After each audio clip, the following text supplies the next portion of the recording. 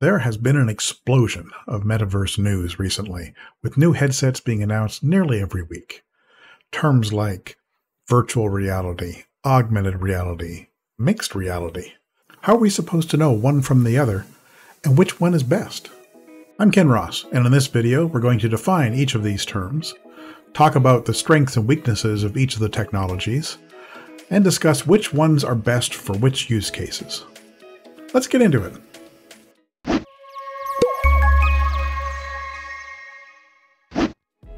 Now, let's first address the virtual elephant in the room.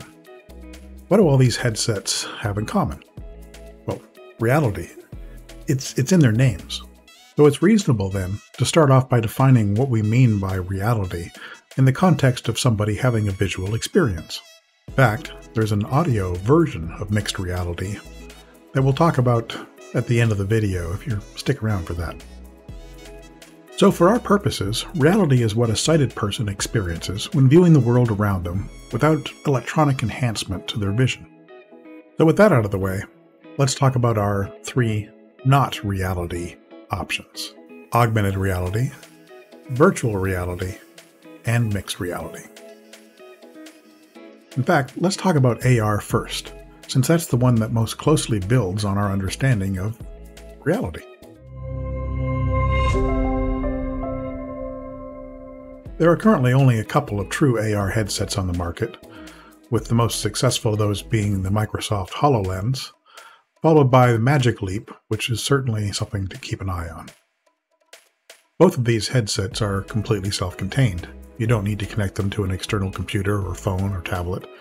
The computer is part of what you're wearing with the headset. The quick way you can tell a true AR headset from those that might claim to be AR is to put on the headset with the power turned off. If you can still see the real world in front of you, it's a true AR headset and not mixed reality, which is what we'll talk about in a bit. AR headsets work by giving you a clear view of the world around you, and then using very clever technology, overlaying that with computer-generated graphics and 3D objects that look like they've been placed into the world physically around you. These projected graphics are sometimes called holograms. These objects not only look three-dimensional, but once they've been placed into the world, you can walk around them and they'll stay put. They are anchored to the physical space, whether that's sitting on a table or placed on a wall.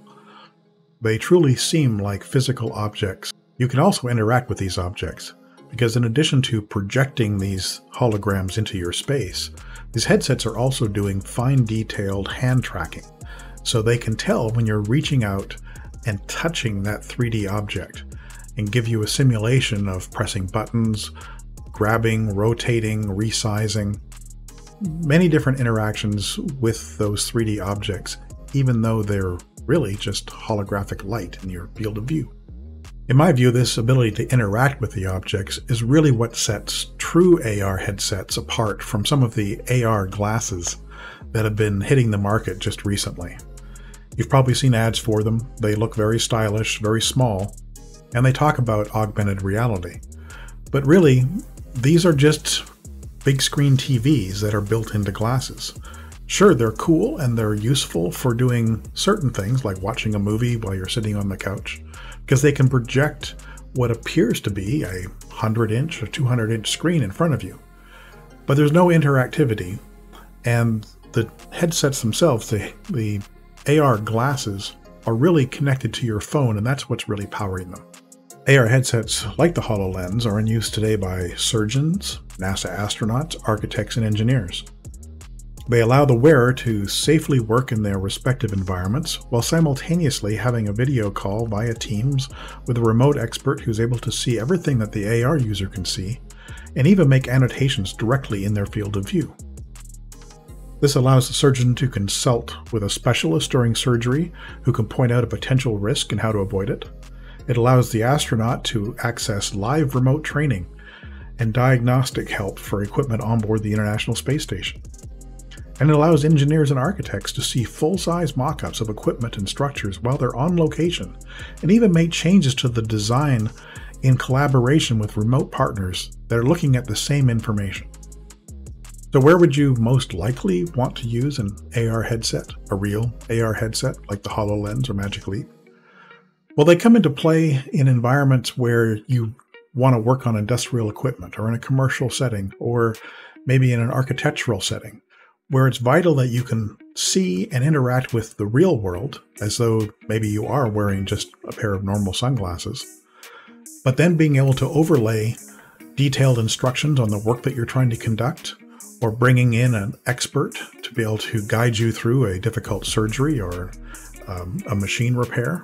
These are all fantastic scenarios where AR really shines.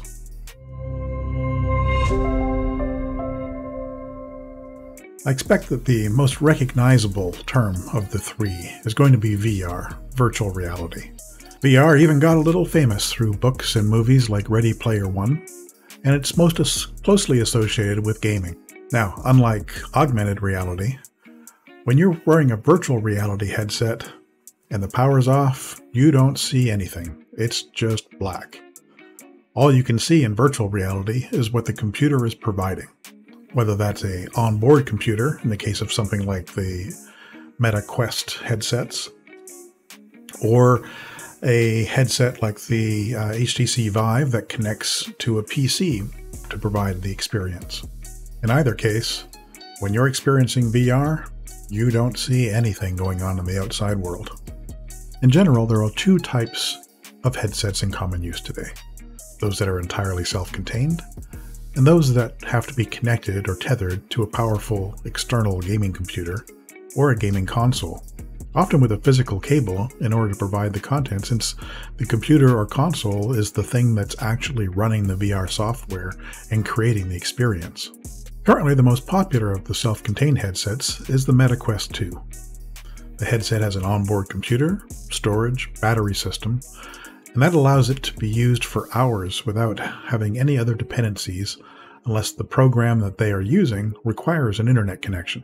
The market for this type of VR headset has grown considerably in the past couple of years, thanks in large part to the Quest. And as a result, a new headset from Pico, the Neo 4, and other headsets are now being released to challenge the quest for dominance. In terms of the most popular tethered headsets, it's probably the HTC Vive. This connects to a Windows PC via a physical cable and runs content from the Steam VR platform. Another tethered system worth mentioning is the Sony PlayStation VR headset. This requires a Sony PlayStation game console to operate, and the latest version, the PSVR 2, requires a PlayStation 5. I should also mention here that most, if not all, of the self-contained VR headsets that we've talked about can also be used as a tethered VR headset connected to a Windows PC, either with the Steam VR library or with the Oculus Meta game library running from that Windows PC. In many cases, you can use these systems completely wirelessly connected to your PC, or you can use a cable as well. It really depends on what your home Wi-Fi environment looks like. In many ways, VR is the exact opposite of AR. When you put on a VR headset, everything you experience is coming from the computer, either the onboard or tethered computer. And if you don't have anything coming from the computer, you don't see anything at all. No power, no reality. However, VR is able to transport the user to a fully immersive virtual world, unlike anything that any other technology can today. In VR, you can engage with computer-generated worlds and characters, interact with objects, and with the volumetric surround sound, it even sounds like you're in the actual virtual world. Some VR headsets can track eye movement and facial expressions, and translate that into the faces of avatars used in VR social applications, breathing more realistic expressions into your virtual self. Also, because VR is uniquely able to transport you into fully virtual worlds, it's the preferred technology for the most popular metaverse social environments, including VR Chat, Rec Room, AltSpace, and others. VR does have some overlap with AR though. Both can use hand tracking instead of controllers. There's also overlap in terms of the markets they serve. AR is mostly considered an enterprise and commercial technology today, with some consumer uses emerging. And VR is considered to be mostly a consumer gaming technology but there's also quite a bit of enterprise and commercial use for training and simulation scenarios. To define MR, let's review what we know so far. With augmented reality, we know that we can see the world around us, and we overlay that with computer-generated graphics, objects, holograms. With VR, we know that we really don't see anything that the computer doesn't serve up.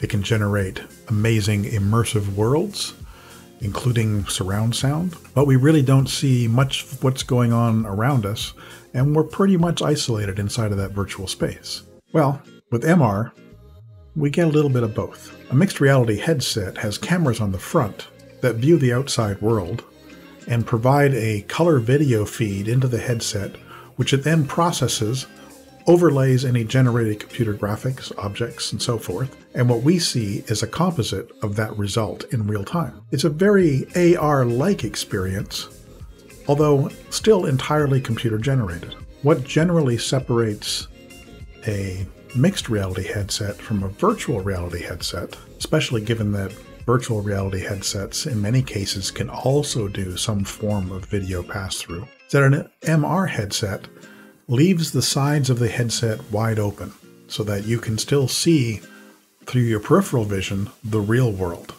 both to the sides and below. This gives you a better sense of place, it can provide additional safety, and you can still see the augmented, semi-real world through the video pass-through in front of you. In practice, this means that you can now safely see people walking past you, equipment that might be off to the sides, maybe your keyboard and mouse below you while you're working on virtual screens in front of you. It's a nice mix of the two experiences. Obviously, this ability to see to the sides can have safety implications in commercial and enterprise settings, and it can also help with people that sometimes get motion sickness in VR by being able to visually anchor themselves in the real space. Now, recognizing that sometimes VR is the better option for a totally immersive training experience, for example, almost all of the MR headsets also have the ability to enclose the viewer and put in it's known as a facial interface to block the light from the sides and below and act like a traditional VR headset. This gives you the ability of having an AR-like experience as well as a VR experience from the same device. It's even likely that in some situations, the MR headset could be superior to the AR headset. Because of the way that the video content is being processed coming into the headset, we could envision a mixed reality headset that's using infrared or ultraviolet to be able to give the user superpowers of being able to look at scientific instruments and findings that would be impossible without much larger, more complex equipment. In today's market, mixed reality headsets are really just beginning to emerge, with the Meta Quest Pro being the first, followed fairly soon by the Pico Neo 4 Pro, and I would expect to see something coming out of Apple probably early to mid next year. Long term, as technology continues to advance and prices continue to drop, I think we're going to see AR gain in popularity over MR. And I think we'll probably see within 5 years or so, practical, reasonably priced AR glasses that are probably going to be powered by our smartphones in the beginning. And I look forward to that.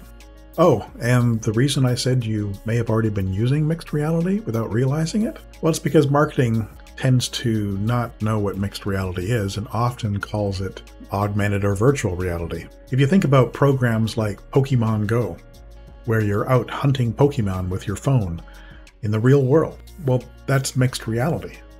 Your phone is showing you a picture of real outdoors and overlaying that a 3D object, a 3D character of the Pokemon animated and running around. Similar with things like the application from IKEA and other retailers where you can view a piece of furniture in your own living room. Well, that's the camera looking at your real living room, just like a mixed reality headset, and it's overlaying and scaling a 3D model of whatever piece of furniture you're interested in. These are clearly mixed reality scenarios.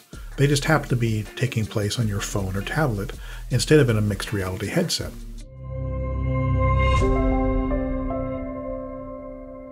Well, since you've made it this far, would you mind taking a minute to hit the like, and maybe while you're down there, hit the subscribe button and ring that little bell so that you get notified whenever I produce another video. It really helps YouTube understand that this was a video worth watching, and I really appreciate the support. You know, it feels like I've left out something important when talking about our AR, VR, MR technologies. So far, we've really only talked about visual versions of these things. But you know, there's something else, something that I used a lot in the pre-COVID days when I was wandering around the streets of Manhattan. Guess what it might be? It was my AirPod Pros. Those are actually mixed reality devices. Let me explain. With my AirPods on and in pass-through mode, I can hear everything that's going on around me while also being able to listen to music, carry on phone conversations, or ask Siri to provide me with turn-by-turn walking directions, all via voice commands. The audio I get from the real world has been processed and tuned. It's not like the world with the earbuds removed. It's different, and in some ways it's clearer, much like the way that the video feed in a mixed reality headset has been processed, and in some cases is clearer. Likewise, if I want to fully isolate for a different listening experience, I can turn off the pass-through mode and turn on the active noise cancelling, which shuts out the real world entirely, so that the only thing I experience is what my phone is feeding me through the AirPods. Just like when I attach a visual isolation facial interface to the Quest Pro and block out the real world from the sides of my headset. Granted, my experience with the AirPods wasn't quite so dancey feeling. Be sure to leave a comment in the section below on whether you're currently using any of these headsets today. If not, is there one in particular that interests you? Do you have questions about it? Let me know in the comments below. Also, let me know if there are any other topics around AR, VR, or MR that you'd like me to discuss, or any other topics in technology that I can share with you. For more information on AR, VR technology, be sure to check out one of these videos I've placed here somewhere. And we'll see you in the next video.